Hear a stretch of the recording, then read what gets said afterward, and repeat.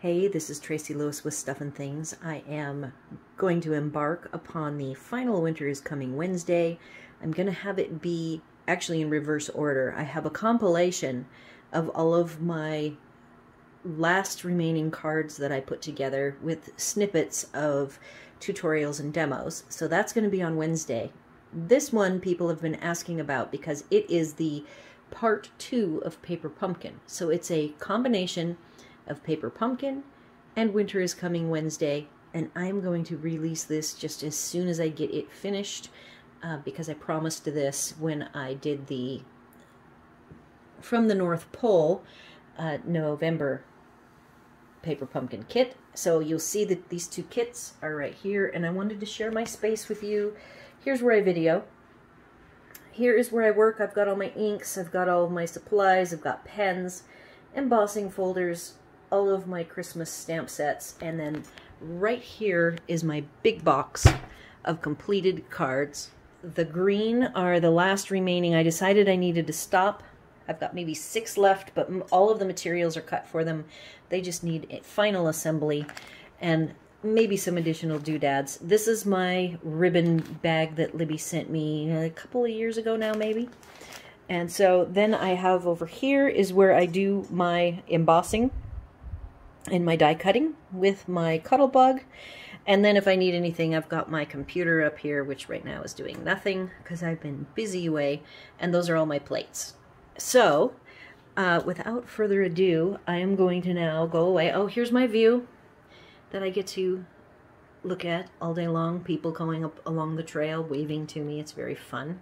So I'm gonna close out the video for a second, get myself situated, get my 2 boxes of Paper Pumpkin out, and start combining pieces and making up some cards. I'm not sure exactly how I'm going to do this.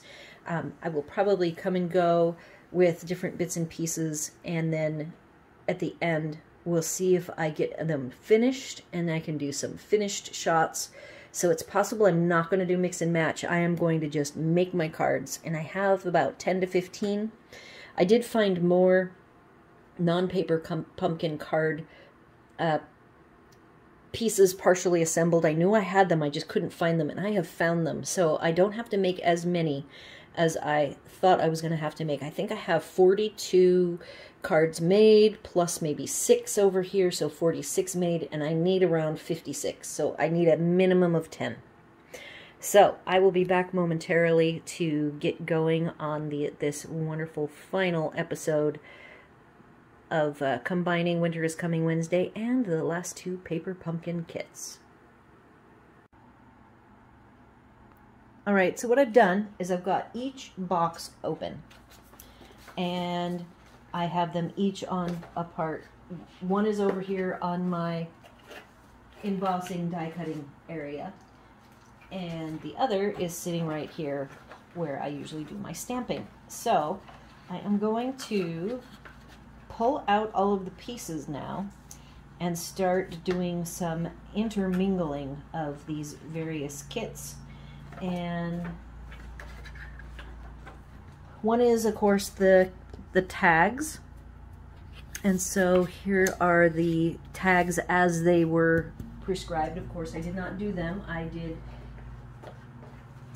A2 size cards. I am now over trying to find the instructions for the October kit, and you can see here, if I get this back up a little bit for you, that we have some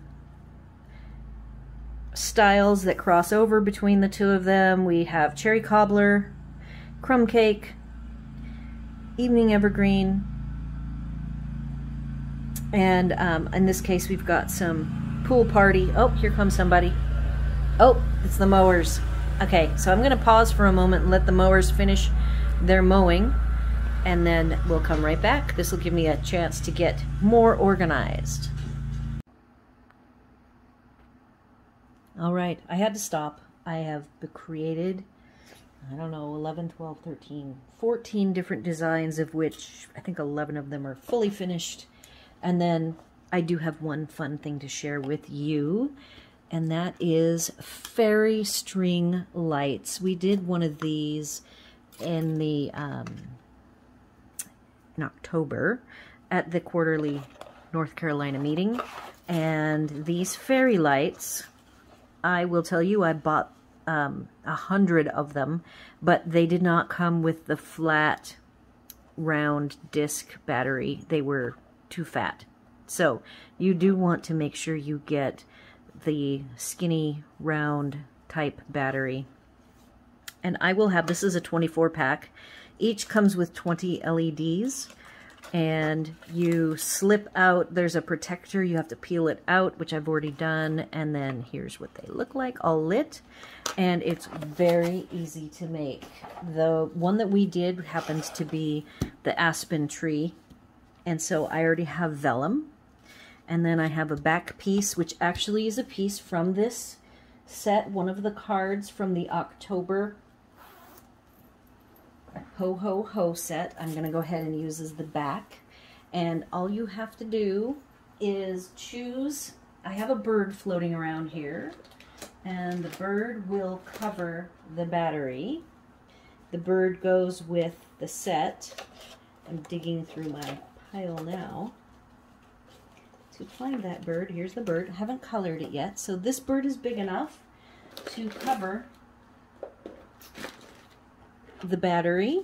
So all you have to do is use some Scotch tape. Any old Scotch tape will do. And get a bunch of pieces, little pieces. I have to find the one. This particular set might have more LED lights. It's pretty long. It has 20 of them. So you want to tack this down with some tear and tape so that it is going to make sure it's safe, snuggled up, as out of the way as possible.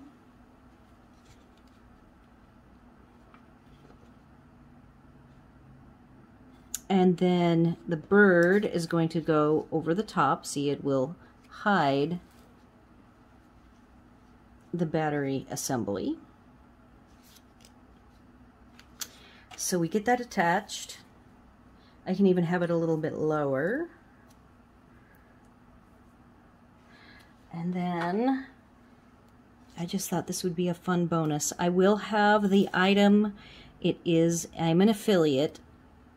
In fact, I'm an influencer now, so I will, if you do buy these particular lights from my link, I will get a small commission. It will not make you pay any more, and any amount I receive is much appreciated because it helps me afford to buy more fun supplies just like this. So I'm going to turn it off now. I've got it down at the bottom. We're going to have the bird. In fact, I might have put it too low, so I'm going to carefully peel it up. I want it up a little higher so that it's hidden by the bird. So let's try this.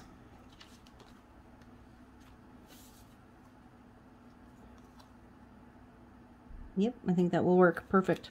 Okay, and I will color the bird. So now you get to wrap this in any pattern you want. You can make it flat, you can fill it up. I'm going to do it pretty fast. And again, I think that this one has more LEDs than the ones that we did in the class. This has got lots. Oh, and Hub has arrived, but I am busy. So I'm going to pause for a quick sec and close my door so I can finish this.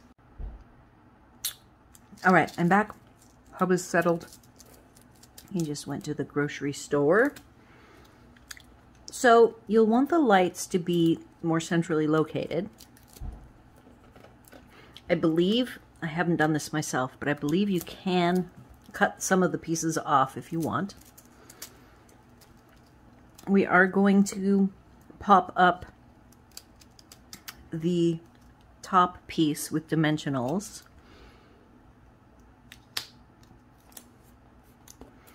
And I have not tested how long these last.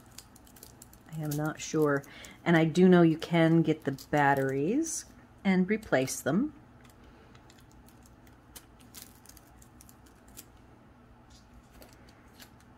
All right, so I'm going to try this. So this one that's sticking up here is an example of one that you want to make sure it's taped down.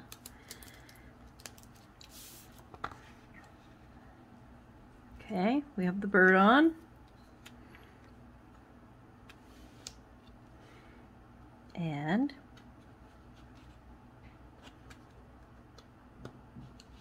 oh, now there we go. And there you have it. So what I plan on doing is finishing this up, and I will put a paper, it'll sit up like a 3D item. So I'll have some extensions that you unfold and it will stand up, and I will do a sentiment on the back here. So just a fun idea for you guys to consider, and this is sort of unrelated, but it does use the piece. This is a back piece from one of the cards that we got in the October kit. So I'm not sure. I'm going to now move on. If you guys have any questions or comments about these fairy lights, let me know. I will answer. You can put them on the blog or on the video. So now let's move on to the kit. Now I'm not going to remember which piece comes with which, so I'm not going to be able to decipher for you because I put everything in a pile.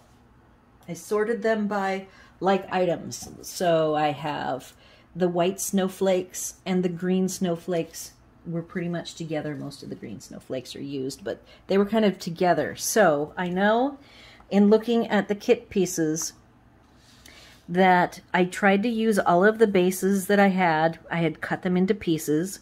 I also had cut some envelopes, so I tried to use those. I definitely used the snowflakes. I tried really hard to do some of the brown, the crumb cake style, but boy, it does not seem Christmassy to me. So I didn't use as many of them as we were provided. And I do have a few pieces left and some envelopes, and I will use those envelopes. So moving on to, so here's the completed projects that we had, and I didn't make anything like any of these. So then we have tags, lots of tags. I see the ho ho ho. I like, that's cute that you can do the red outline. I have not done that. And I have one that I want to use. I have a layout for you. I haven't finished it yet. I will definitely be doing the red. See, this is why I never look at these. And I hardly used the green banner material. I used the green snowflakes, but not the banner material. So none of these were made into tags. They're all put on cards. So for instance, let's now look at this one. Like I said, I probably won't be able to keep straight what came from what, but I wasn't really concerned with making sure my cards had a mix of both. I just went with whatever I thought looked good. So this particular card does use the large tag that goes behind the glitter. And from there, I used my Let It Snow from Joyful Flurry, which I used Let It Snow quite a bit. The green, I did the adhesive-backed seasonal sequins. These have an iridescent coating on them that I love.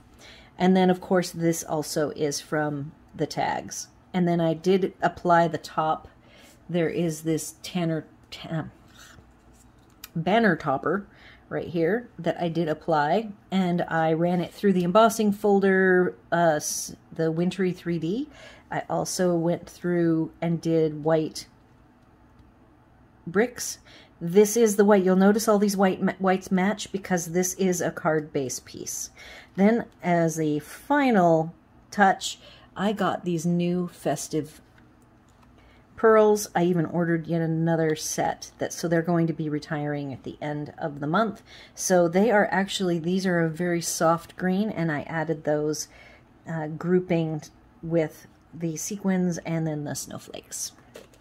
On the back, you will see that I was very good, and I remembered to cut out a bit of the shaded spruce, because this is actually a piece of cardstock that I lined it with. Some of them are made into cards, and this was one of my last ones that I did, so I was getting close to done, and I thought I will finish these later. Okay, so that is one. Now here's one that I went with black gray and the cherry cobbler with a little hint of the crumb cake. I mentioned either the November kit or the October kit that I couldn't find my classic matte dots. I have found them. Notice the whites are all used up. So I just have the cream gray and black. So I used the gray here.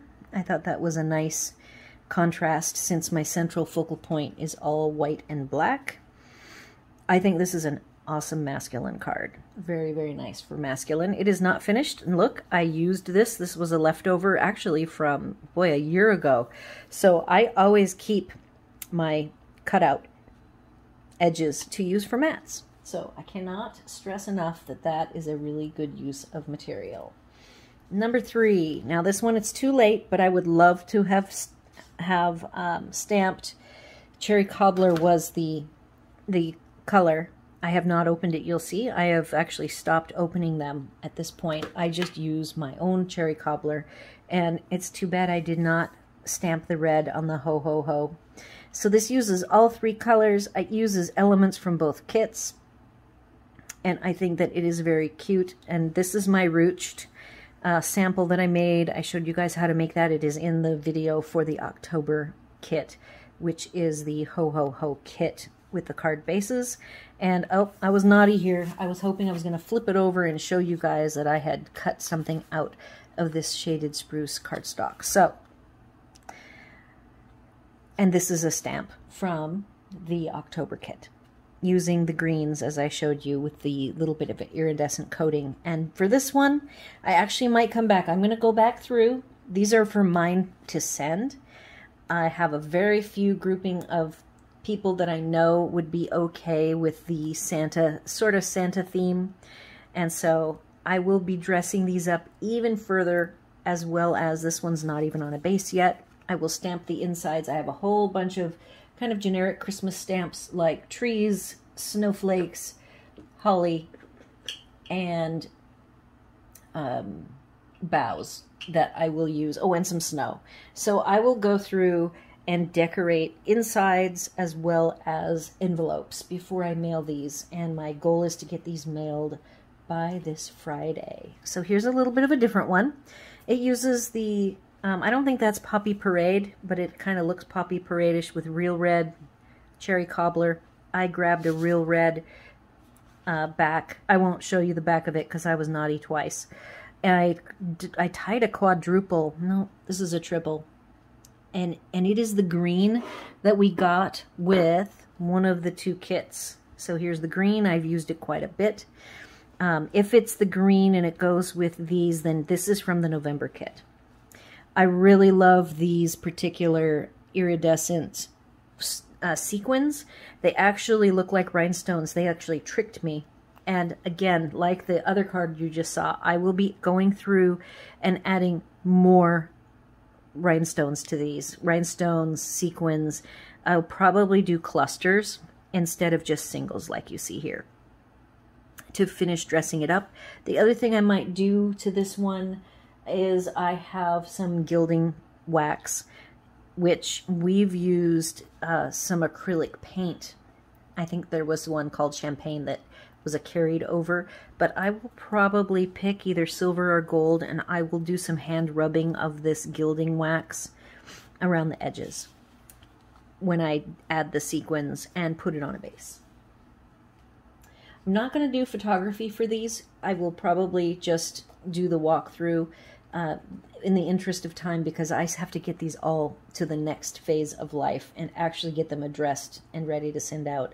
And I'm going to be sending out probably over 60 now. All right, so this one was another subtle Santa one. I have a few people that will be totally okay with this, and I liked the silver. I had started this as a mock-up for the October paper pumpkin, so all I had to do was add on these pieces that are from the November kit. So this is a really good combo mixing of the two with the various pieces, as well as some add-on trim that I had, and the iridescent pearls. Again, I see 4 pearls on here. I would like more. I will probably add some more colored gemstones of some variety going through. I will clean up my desk. I will lay out all of my variety of embellishing, and I will go through and just add on a whole bunch of stuff for these. And like I said, I may or may not get photography done. I will not have a showcase though for this video. If I do some sort of a showcase, it'll probably be maybe like a part 3 that all it is a showcase only with no talking or anything. The next one I really like. This was me working with the crumb cake. I told you there's all these crumb cake elements. To me, I look at this, I think it's like a sunflower. It does not look snowflake or wintry to me, but I think that this does a nice job of taking the crumb cake and winterizing these two elements. This piece is actually from the envelope itself. So this is from the braided silver seasonal trim, and I unraveled all of it. I've done it on a couple of these particular crumb cake with the stripes, and then I ran the tag through the snow or wintry 3D snowflake embossing folder. So I think this one looks good.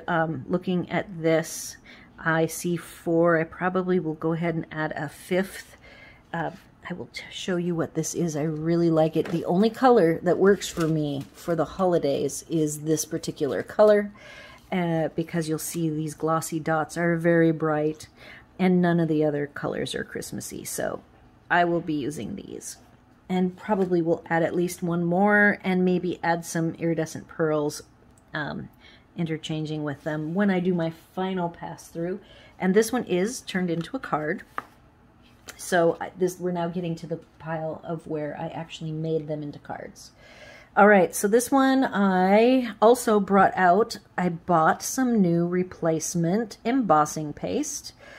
It is a little bit of a yellowy white, you can see, but it dries nice and stiff. It's a very lovely paste if you haven't played with it. And I know recently there have been videos, I think from our CEO, coloring the embossing paste. And so that is a trick that I have done many years in the past. You know, everything comes back in a cycle. So this one is pretty complete. It's another excellent masculine card. This is done in early espresso. The circle and these dots are black.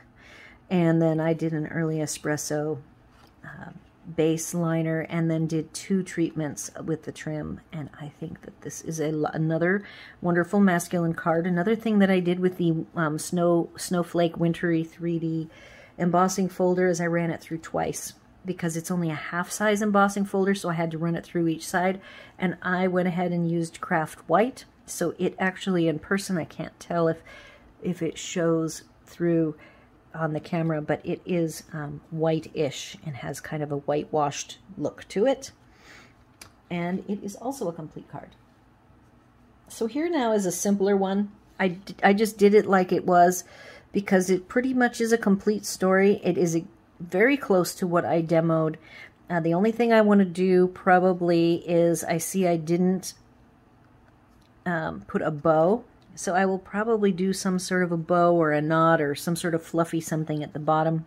But it'll have to be over on this side, because I don't want it to get in the way of the Happy Christmas.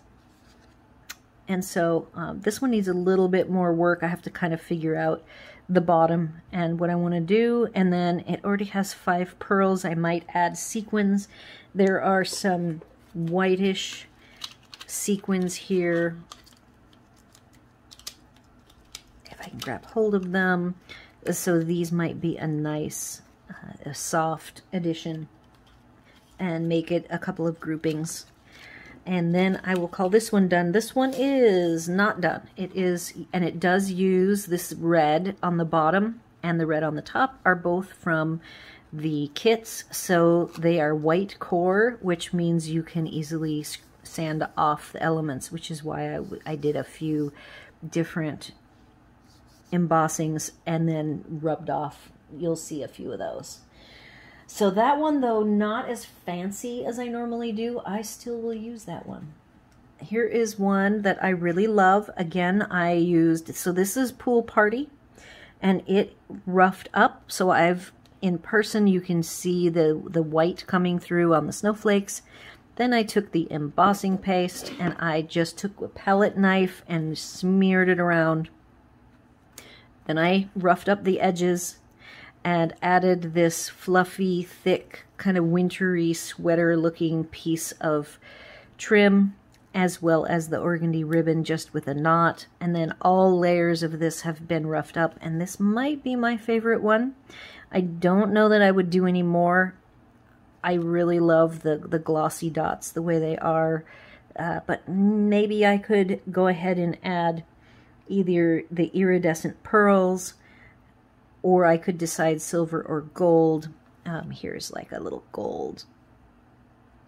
So I could definitely add color, silver metallic to this if I wanted to really just put it over the top, which is what my goal is on the cards that I make. And it is not turned into a card. And this is one of the white bases that I was able to use. So again, trying to utilize as many of the pieces as I can from the kits. And I still have tons of pieces left. Here is the last one that is completed. The next couple that I have to show you are just like sitting in pieces. They're just kind of still in the conceptual stage. But I officially haven't showed you enough now to be able to move on to the finishing stage. I have like 60 cards, I believe, altogether now, ready to go. Maybe even 65, because I forgot that I had the set of note cards. If you watch The Winter is Coming Wednesday, I did 2 different segments of craft note cards that we received as projects to work on. One was a set, it comes as a set of 20, and I did 10 as Thanksgiving with materials they provided, and then they provided enough materials to do 10 Christmas. Those are all finished and ready to go as well, so that I can use those. So I might even have 70. I'm not sure, but I've just made a lot of cards over the last few days. This one I went really thick with the trims. I had colored the linen trim with a Bermuda Bay blend and wanted to dress it up, so I used some iridescent trim that I got. It's the crochet thread from Hobby Lobby. I've already added 3 of the glossy dots as well as the iridescent pearls. I did also take my craft spot and I did a direct treatment on this one where I just rubbed it across, and I took the embossing folder and ran it like 3/4 of the way through and left the bottom of this smooth, and then positioned this small piece, which is the way it came, that size, and I just positioned it a little bit offset. And I had already shown this particular piece with the Santa Claus is Coming to Town in the October Alternatives video. So this was a really nice one, easy to do, and it looks cute. Someone will love it. And it is not on a base yet, but it does use the card bases back white so that the whites match. Now, that's all I've got for my cards. And then the last few, this one I will be able to, I've got it mocked up. It started out as one of my simple stamping projects, and I think I can dress it up. I need to get a cherry cobbler cardstock piece to be the base. I'm going to stamp the ho ho ho outline. I think that will really tie it together, and then I will add some sort of embellishments, and I may I've got this thread that I already had on here because I was going to do something different with this that I didn't use.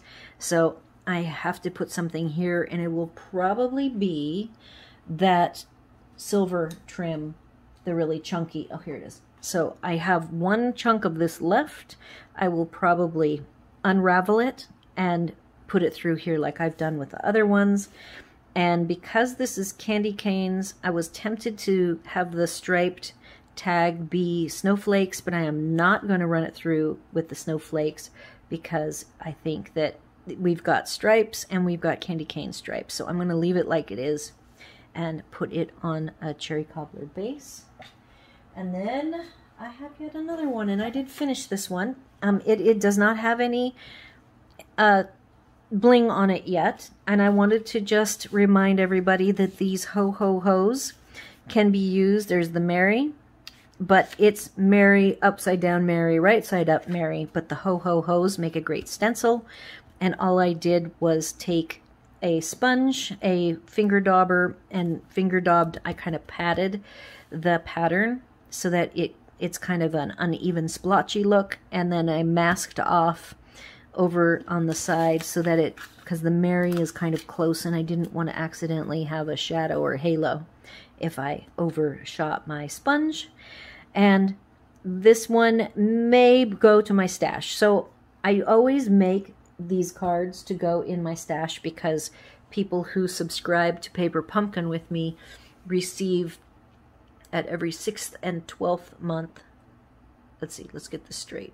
Yeah, 6th and 12th month of consistent subscribing to Paper Pumpkin, I send them a set of cards and some little samples and things as a thank you.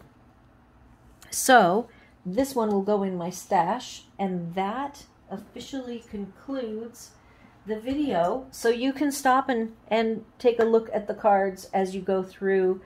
And like I said, because of timing, I will not do a showcase at the end. And I will possibly, when I get these completely ready to go, I will snap pictures of them and put them in just a quick showcase that will be, less than a minute long. So hopefully that will be happening in the next couple of days. But I know people have been asking when part 2 was going to come out, where I merge both of the kits together. So I wanted to get that to you guys as soon as possible because I know many of you are going to be using these materials to make your own cards. So any questions, comments, or concerns, you can leave them here on the video or over on my blog. Be sure to like, share, and subscribe, and thanks for watching.